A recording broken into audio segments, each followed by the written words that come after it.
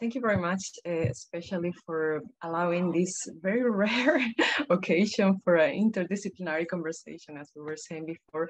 And I feel very honored of talking about the social science and humanities field. I think we are also a minority, so for me it's very important that we have this voice, and especially that we do it in dialogue and conversation with other disciplines. So thank you very much for this opportunity. And as a historian of the European integration process, I'm always really intrigued about the ways in which we can approach the idea of charging the intangible, because that's what we do. I mean, people in the humanities, we have all these intangible sources and ways of approaching them. So today I will try to convey the idea of how can we do that through two dimensions that I think they are really common to all possible scientific disciplines, which are space and time. And I will dedicate more time to space because this is more my current project, and I will just touch upon time at the very end.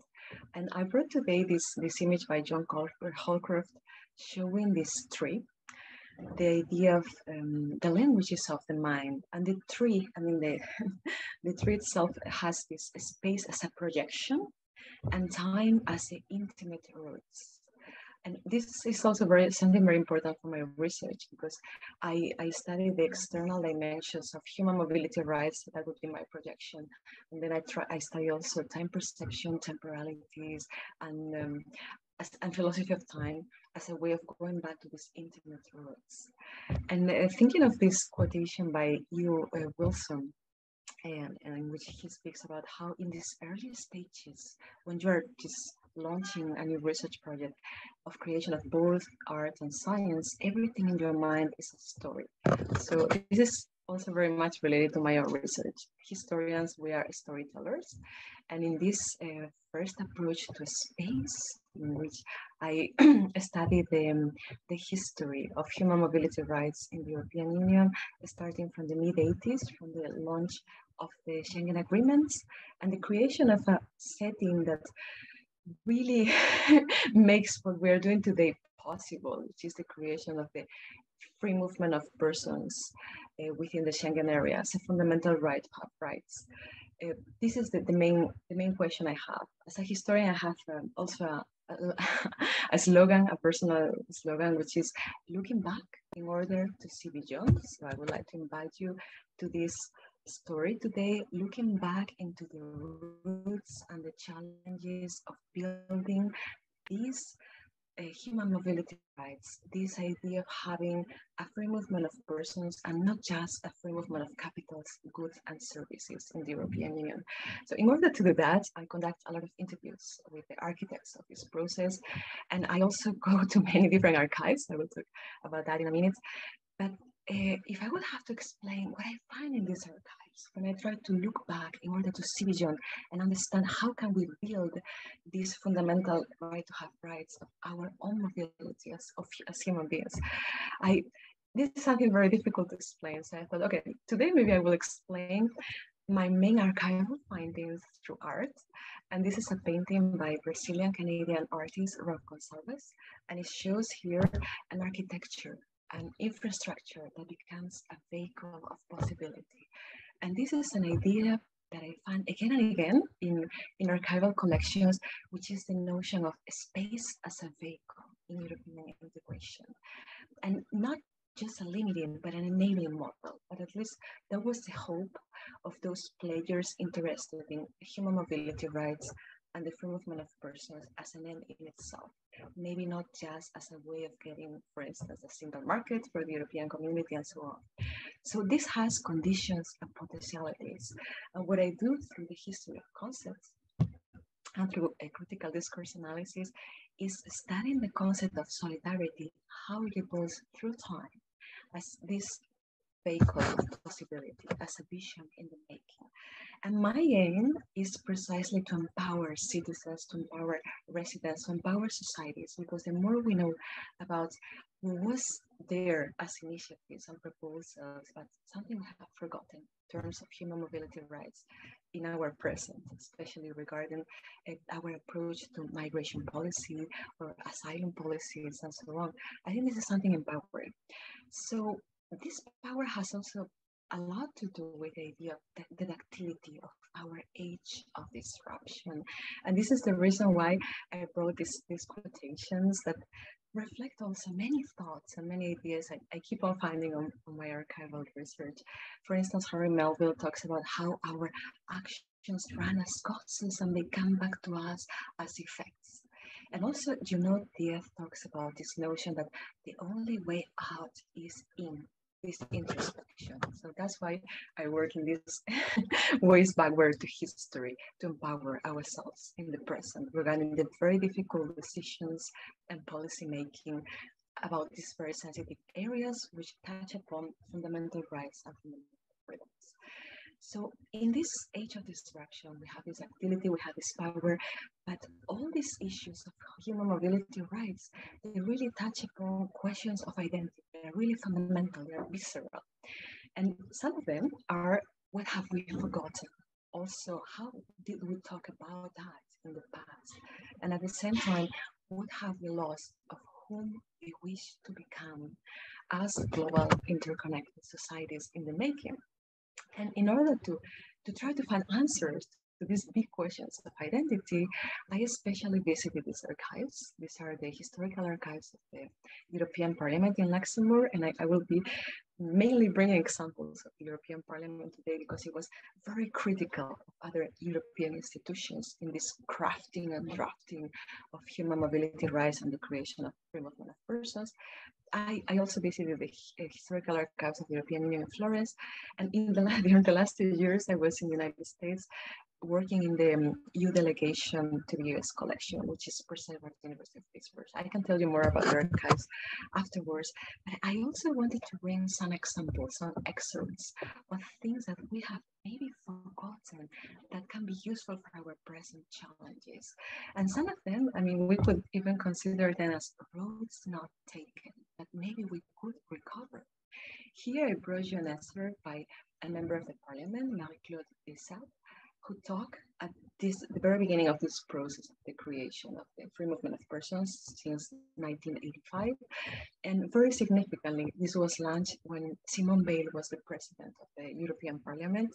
And there was this whole initiative about a People's Europe that would become a Citizens Europe. So this member of the parliament stated that we want to build Europe for the women and men who live here, hence for all citizens and residents, within this very original sense of inclusive community building. And for me, this is very interesting because it deeply resonates with this we the people kind of ingredient, which is part of the declaration, the Universal Declaration of Human Rights. So I consider that very important. And then in 1986, there was this very significant document, which is called the Solemn Declaration by the Free Institutions in the European Communities.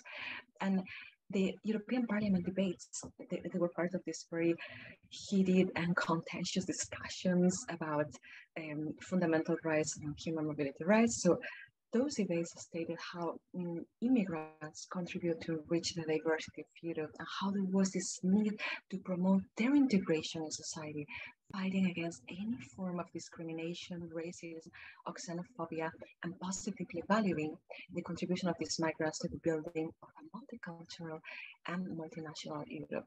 So just as an example of many things that we maybe have forgotten. And solidarity aspects come back very strongly with the launch of the Schengen Convention, at the beginning of the 1990s.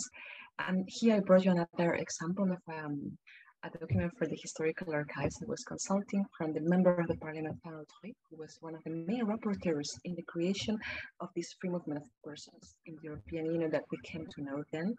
So what was stated at that time was that by lumping together legal and illegal immigration, we place this systematic suspicion of guilt on migrants and how this can awake many forms of violence. And at the same time, how human rights must not be a matter of variable geometry. They are universal and immutable, and they are not to be interpreted in one way for a period of economic expansion, and in another way for a time of recession. So many things that we forget. And there's something else that I keep finding through time in all these archival documents, which is this liberty versus security debates. And something that brings us back to this very famous consideration by Benjamin Franklin. And at the same time, it talks about this growing tension between a democratic mindset based on the protection, the guarantee, and implementation of fundamental freedoms and rights on the one hand, and this growing worldview, which is based on overarching notions of surveillance, security, and control, what we normally call today the securitization of migration, for instance. So as a conclusion to this first project on space and its expressions regarding human mobility rights, there are some conclusions I found also in this archival research that are really illuminating and could be helpful for the present. And one of them is the calls on behalf of the European Parliament at the time for the substitution of the notion of surveillance and control by that of responsibility. And then the search for a balance between fundamental freedoms and rights and a non-discriminatory and non-exclusive safety. They also make this peace solidarity connection that I find very interesting, because they explain that peace is not just the presence of security and the absence of conflict. They indicate that there's also a community building element that should never be forgotten, but maybe it's something to recover as well. And there's also a big movement against what we call also today the fortress Europe, and the willingness to succeed in hopefully a particular version of European integration that is devoted to transform stumbling blocks into stepping stones.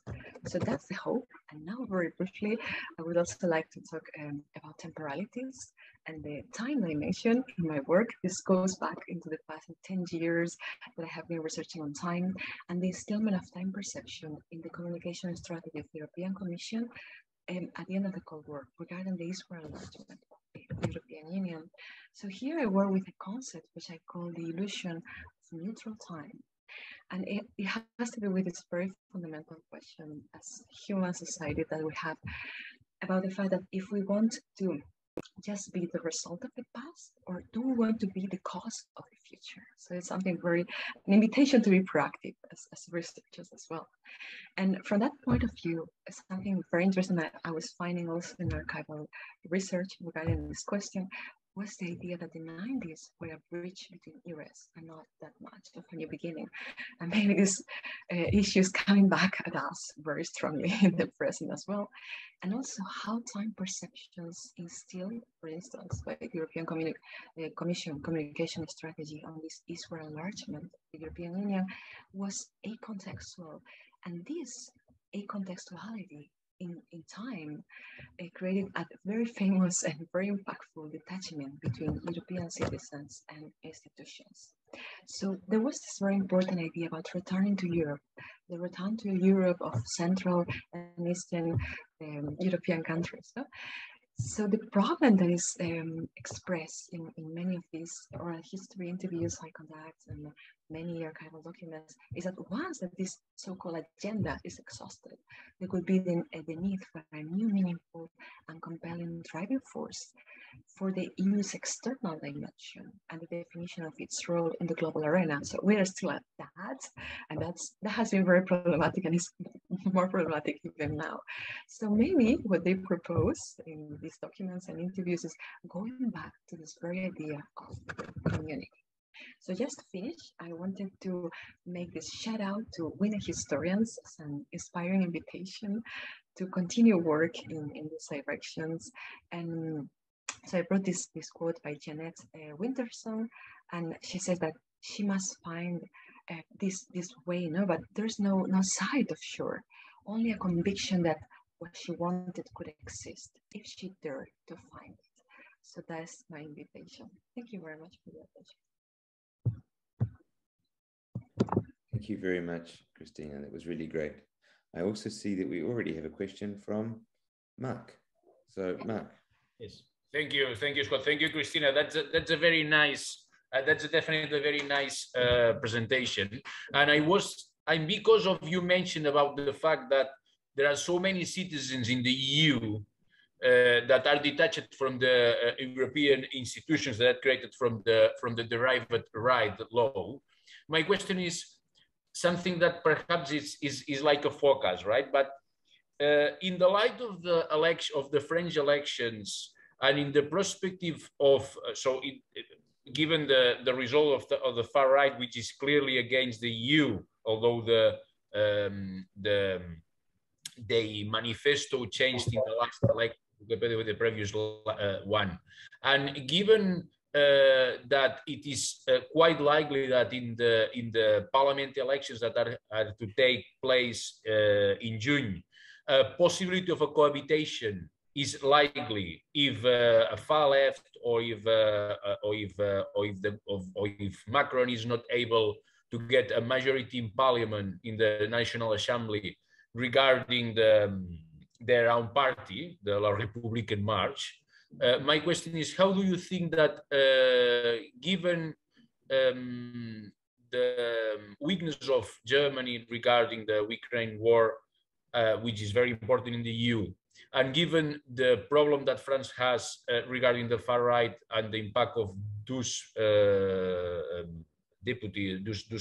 members of parliament regarding the French policy, and given that France and Germany are very important from the European Union construction point of view, how do you think that this can affect the detachment of the European citizens regarding these institutions? A lot of very fundamental questions just in one, so thank you very much for that. I should say that I'm not an expert in French politics, but since this had a European dimension, I'm very happy to offer my point of view. So as you said, the French-German axis has been key for the advance, for the moving forward European integration. And the fact that it became fragmented, it's really creating a crisis of engagement from the point of view of European citizens, and a crisis of cohesion. So I think there are several ingredients in there. You also mentioned the rise of the extreme right. And this is something I could even see in my own research. When I was going to these historical archives of the European Parliament, there was a breaking point, and that coincided in a very interesting way with the war in the Balkans in the 1990s, and it was reinforced by the war in Kosovo in 1998. So in the early 90s, coinciding with the war in the Balkans, there was this rise of a new group within the European Parliament. First, you had the Social Democratic group and the Conservative group. You also had a left progressive group that was rising, but at that time, in the early 1990s, you had this extreme right new parliamentary group, which and the leader was Le Pen, the father. So that was also very significant, I think, and also for all the issues I study, because he tried to impose this idea of the EU's sanguinis, so blood, ethnicity, over the rise of residency and citizenship to define what makes a European.